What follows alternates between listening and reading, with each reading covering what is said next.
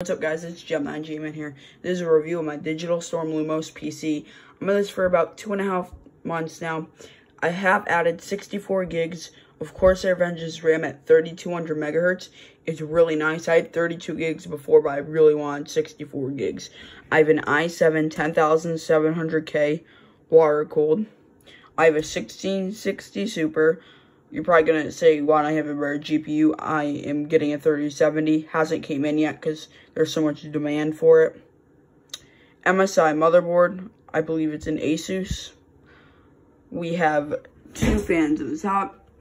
3 on the front. Really good PC. I have a 600 watt power supply.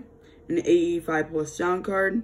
And it's been a really good PC. It runs 165 frames stable on any game that you want.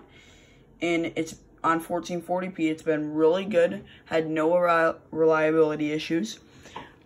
Just been a really good PC. I will be answering any of your guys' questions in the comments. If you have any questions, please leave it in the comments. I will get back to you within the first, I would say, 1 to 2 hours, unless it's at like 1 a.m. Alright, peace out, guys.